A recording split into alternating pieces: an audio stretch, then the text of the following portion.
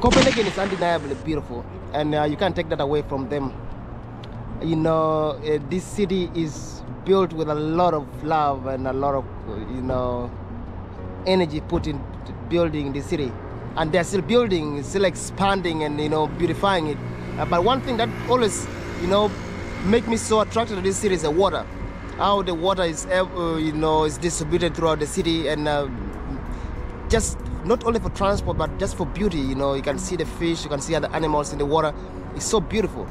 And the history of this water, the main channels that came in this city was done by the king called Louis XIV. And when you're in Copenhagen, you hear about this name often. He has built so many things, the monuments, the water channels. You know, he was a big visionary who saw the things in hundreds of years ago, who saw the city, you know, all littered with water. And today I can testify the beauty is just undeniable. And let's take a dive around, and we're still going around seeing how, you know, Copenhagen is just taken up by water, and the beautiful water makes it really Copenhagen. So come with us as we continue touring the place. Thank you.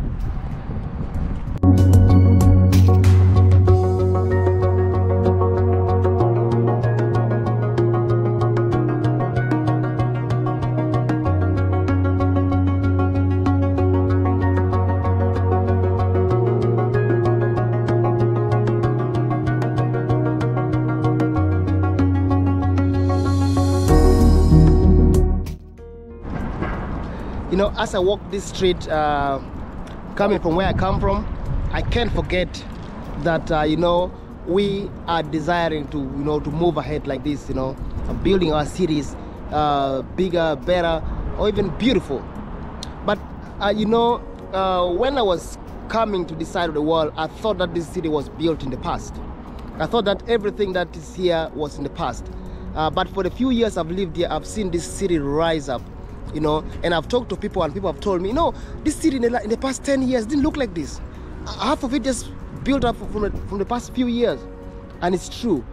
For my being here, most of these buildings that I see on the street were constructed when I was here. Were constructed and being constructed when I'm here. So I see, you know, the dedication of people to build their own city is always continuous. It never stops. So the excitement is seeing the city build, you know, grows right in front of your eyes. And I think that many streets of the world that still want to build their own cities, that want to modernize their own cities, just know that this is possible, because it's not done in the past, it's done in the present, you know, by people deciding what they want and putting them in the right places. You know, so let's keep touring, and if I find something new, I will always be including in the video and telling you that this is built when I was here. And I love to walk in the city, and that's why I'm bringing you along with me. Let's keep enjoying as we go.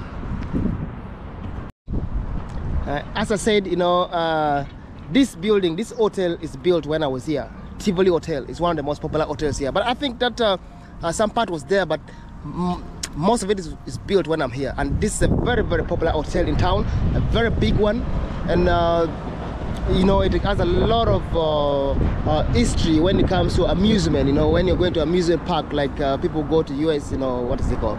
But that is what Tivoli does here. So this is a new one too that came up when I was here.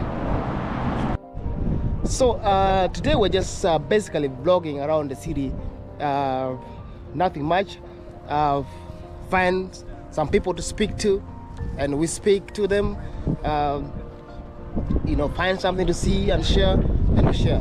It's not I'm not programmed for an interview or something like that, the kind today. So today, just let's see the city, and on one side, this is not the whole city. It's just about the water, about the life of the people, and hope that we keep catching up interesting portions of this city. For those who are visiting or those who are moving in here, you can have a perception, because this is Scandinavia. You have Denmark, Netherlands, Norway, Sweden, Finland. So sometimes a video like this can also help you make up your mind. But I think that is a very beautiful country. And, you can you know, visit too and see for yourself if it's a place that you would love to live in with your family or yourself, or take up a career, something of the kind. So let's keep going. So the wall of this water you see, this water divides the part of Copenhagen that is called the Amager and the other side of Copenhagen. On the other side, there are people who live that side. That's where the airport is. That's where the real Copenhagen, is. But it's a debate. People on the other side of the city don't even come this side. Others even grew old that side. They never came this side. That's what I'm told. They're so proud of that city that they don't want to come this side. But this is a part of the sea that was dug through, to divide the city into two. And this was done by one king. That really interests me when I'm in, learning about Denmark and our history. This was called King Louis XIV. He was a very visionary king who saw the future of this city, who saw the future of Copenhagen, and he wanted to be like water related, he wanted water everywhere, so he dug channels, a tunnel all over Copenhagen. And now people enjoy, when it becomes warm like this, everybody flocks in here, people will be swimming, will be, boat rides and so forth. So let's keep moving, and you see also the new interesting bridges, built over this water that are really, really beautiful, that make this city so interesting. So let's go.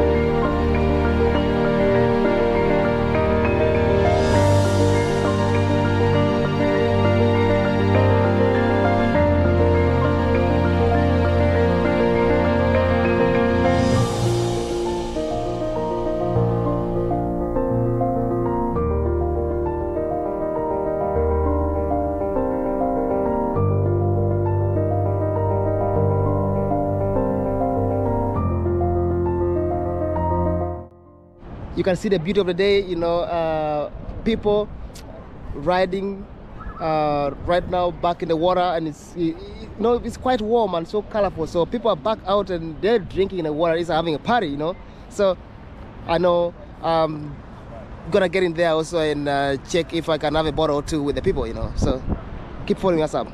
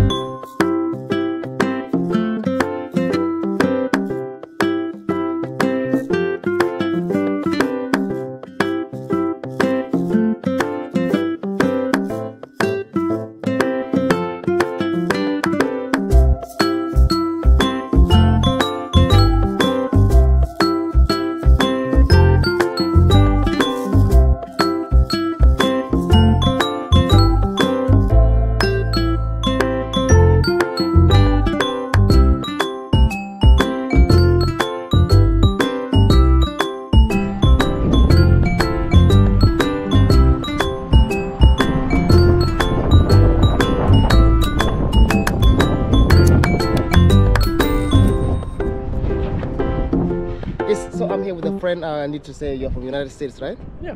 And how do you find it here? Beautiful. Everyone's friendly. Weather's perfect. Food's great.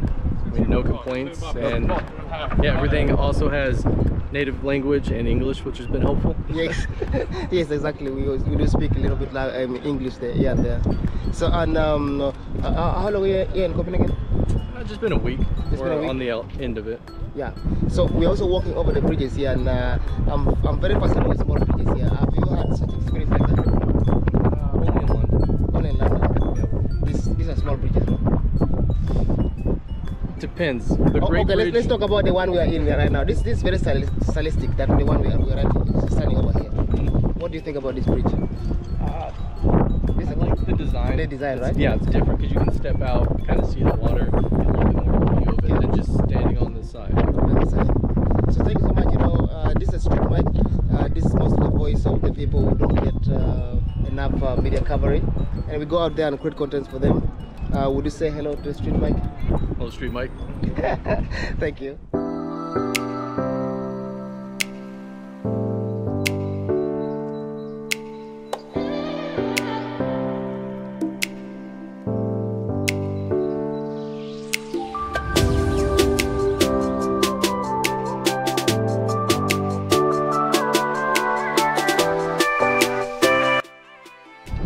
So I was really interested into getting over the small bridges around, and I'm here. But right back, if you see on the other side, that's a big library. It's called the Black Diamond. It's really a diamond. It's a big, beautiful building. It stands right beside the water, very calming. And this bridge as well that I stand under, it's new. But it's a very, very small bridge, but it brought a lot of conversation because people had a lot of thoughts about it.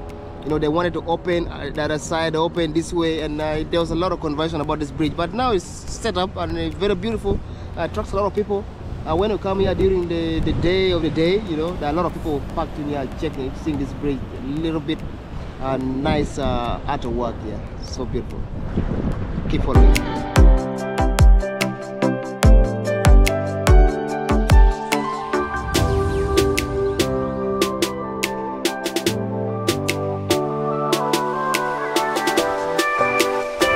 So we are still walking the bridge here, and I'm still here with my brother. Yeah, we are still walking, trying to discover Copenhagen. Discover Copenhagen. Yeah, and I really like, you cannot imagine, mind blowing. Mind blowing. You have to be here and experience for yourself. How do you like it compared to your city? Yeah, actually, here is more beautiful than my city, I will not lie. I'm from Sure. Germany, Essen, Yeah. but Copenhagen is top. Wow. To be honest. Be honest. And from my experience as well, like, you just come and see, and you can say what you wanted to see from your experience. But for me, I think Copenhagen is It's a place to be. place to be. Yeah, exactly. Nice. Yeah, Wow. well organized. Well organized. Only city that all of the city, like where water is, you can just swim. You Yeah. can swim everywhere. Yeah. Very clean water. Yeah. Yeah, Indeed, yeah. very clean water. So this is also something that you need to be, Just come in to experience. yeah, give Copenhagen credits. But anyway, I didn't ask you to say hello in your local language. I like to learn new language. How do you say how are you? How are you doing? Like me, I speak like 8 languages. So which one? Like Germany, No, Italian, local. Ghana. Fula. Ghana. Okay, so Ghana, we say like it is saying it's Chi language. Yeah, Chi. Yeah. Chi Yeah, is, if Chi is I- very popular. Yeah. But in Ghana, if you are from Ghana, definitely you have to speak Chi. Yeah.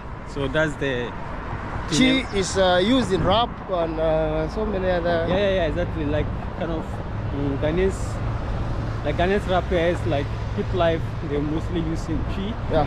Yeah, and also we have Hausa, we have Togbani, we have like main languages, and they use it also to sing with it. Yeah, your local languages are really nice. I love them, the way they flow. Even in gospel music, they make really good sound. Yeah. Because you know, I think the important is to get a nice beat. If you have the beat, then you have everything. So you can see people are really enjoying here. Yeah. Copenhagen is really nice. Yeah, for us also, we are a little thirsty now, so we're gonna see who drinks beer or who drinks soda. So we're gonna be sharing this with you. Yeah, actually, I don't drink. We're gonna see. Yeah, I think we keep you updated. If you can give me like 2 bottles of Coca-Cola, I think I can finish all. Yeah, thank you. Yeah, we can Keep also locked. Yeah, see that sure. one also. Good. So bro, what's your experience so far? Now we're in a walking street, we have been over the bridges, and how do you see the people, the beautiful people in here, but what is your experience with them? Yeah, actually, like the people are also well, like they're open-minded, and like they know how to follow like a foreigner or a visitor, and also like everywhere is nice, people are easygoing, like everybody is just amazing. Yeah, Amazing. that's it. Let's keep going. Yeah.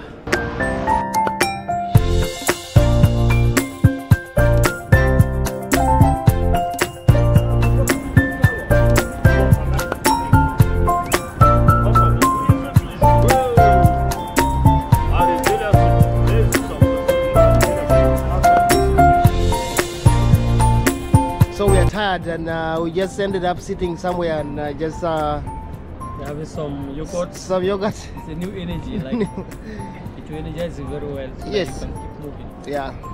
So from our fans in Ghana, Uganda, combination, we say hello, and I look forward to catch you up in the next episode. Now we are done. We can't speak anymore. Done everything. We eat, we drink, and we are tired. You're tired. So we explored a lot in Copenhagen. Copenhagen. So yeah, the rest time now. You can feel free to also come and do the same. My brother is here, so no need to worry. Yeah. Thank you. Also, thank you for the movement that we did together. Like yes. You showed me a lot, showed me the city, take me some nice places. Nice.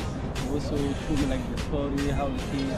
I think it's good to get you like company and get it's really great. Yeah, it was a good meeting, and I hope that we can catch up again later someday. Yeah, make more YouTube videos, and I wish you well with your project in Ghana, and thank you so much. Everything you're doing. It's amazing, wonderful. It's very encouraging. It's very inspirational that a young guy like you take up the mantle. We really appreciate, and we wish you the best of all. Thank you so much. You're also welcome to Essen, Germany. Let's play there as well. So everybody will be like, did you play my song?